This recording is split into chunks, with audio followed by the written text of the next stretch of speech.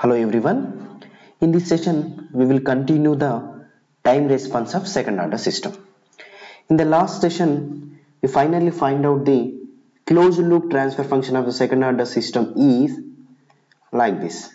That value is omega n square by s square plus 2 zeta omega n s plus omega n square. This is the closed loop transfer function. So by doing the calculation, we design a second order system. So by using the design, we find out this. So here we can write from this transfer function, we will write a characteristic equation. Characteristic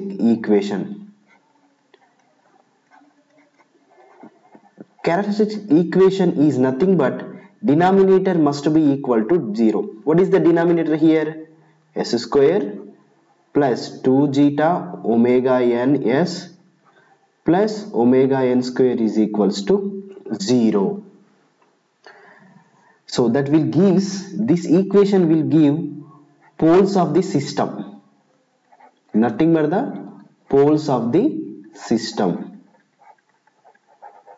The system, it is the second order system. Second order system poles it will be given. So we will find out the poles. How many poles you will find out? 2 poles you will find out.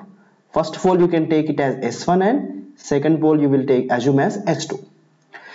The place of the poles will decide the system stability.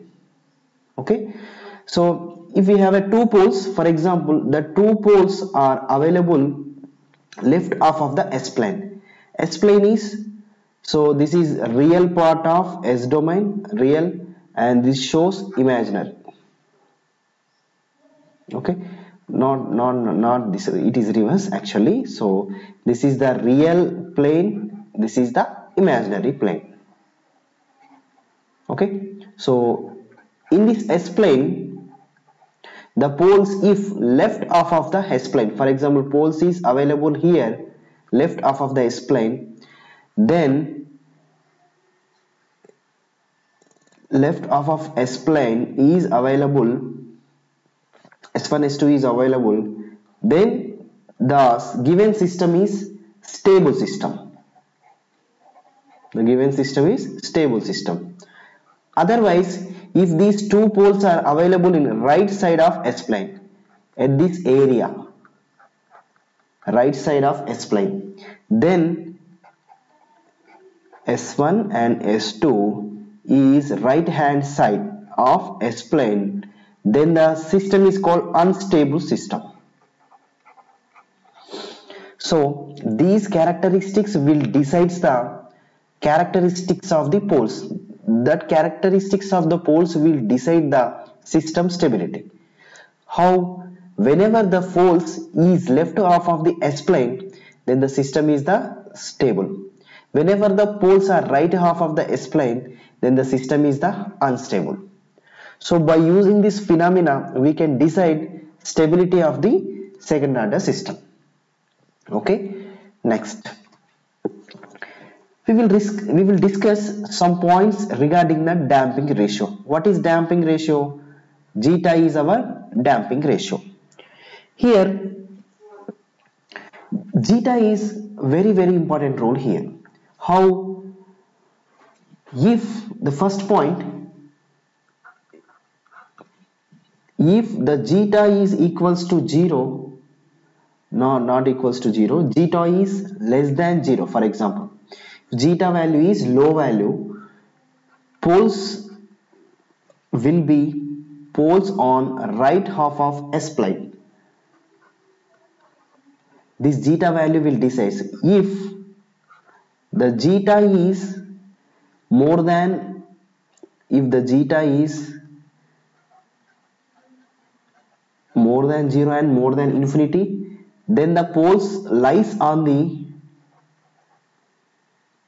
left half of S-plane. So whenever the poles is right half of the S-plane, the automatically, see, the given system is unstable system. Whenever poles on the left half of the S-plane, the given system is the stable system. That's why zeta will be also decides the system stability. It is stable system or unstable system will decide by the zeta. That's why zeta is very important factor here.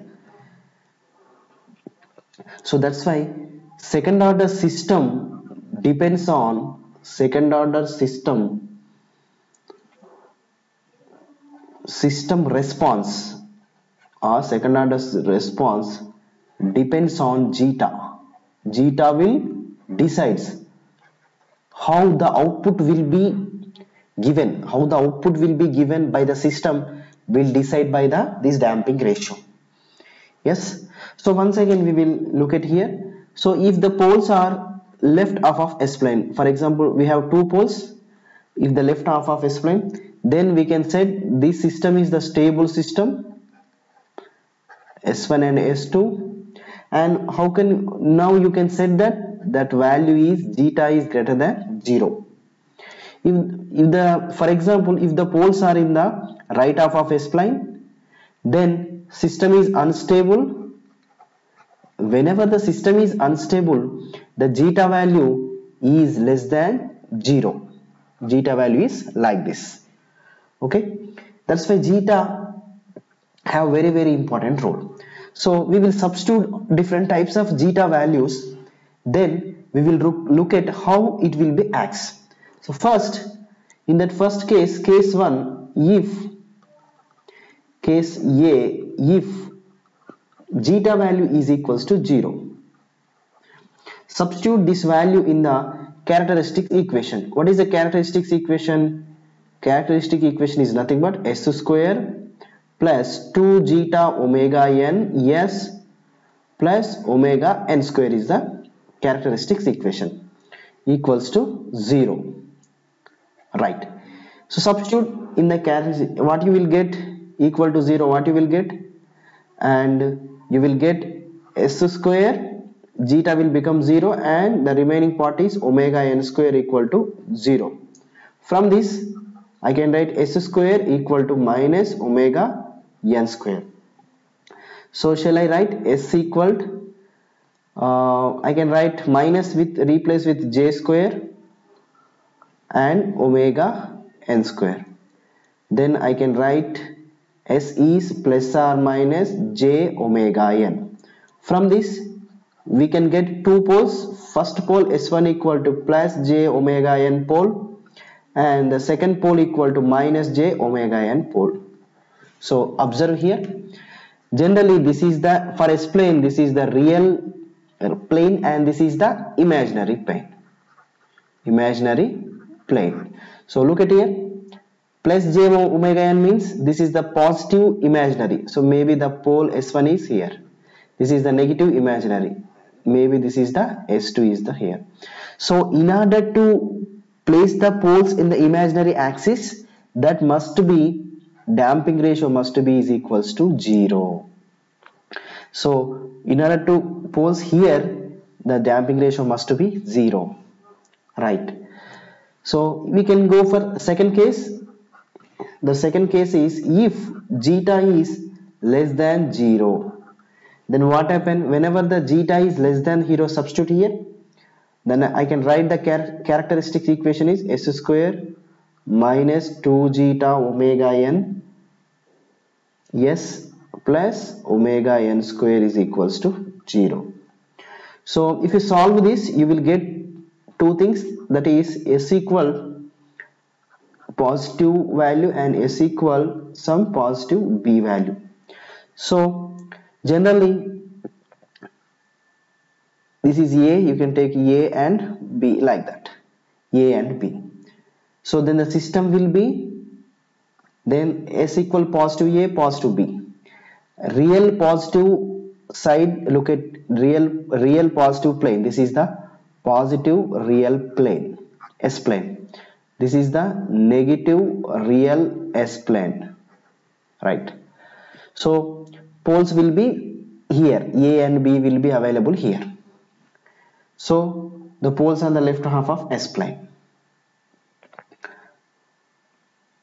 poles will be poles on the right hand side of S plane, and the system is, whenever the poles right hand the system is directly the unstable system. We can go for the third point. So the third point is simply, if zeta is greater than 0, then the characteristic equation is s square plus 2 zeta omega n s plus omega n square is equals to 0. If you solve this, you will get two values, that is, you can take minus cr minus d like this, minus cr minus d like this, right? So you can take like this, plus j omega n, and this is the minus j omega n. Alright, so this is the c and d, you can take minus cr minus d like that. So poles in the, whenever you will get minus values, the poles in the left half of S plane, and the system is stable. System is stable.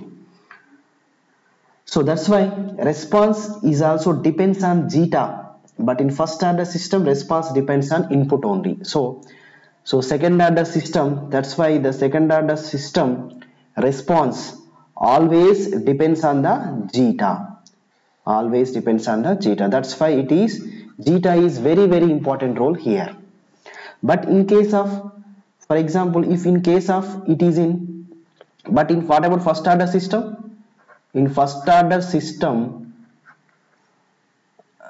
response depends input only, response depends input. But second order system, response depends input as well as zeta. That's why damping ratio is very important role in the second order systems. Okay, so this is about the continuation part of the time response of second order system and regarding the damping ratio. I hope all of you understand the session. Thank you.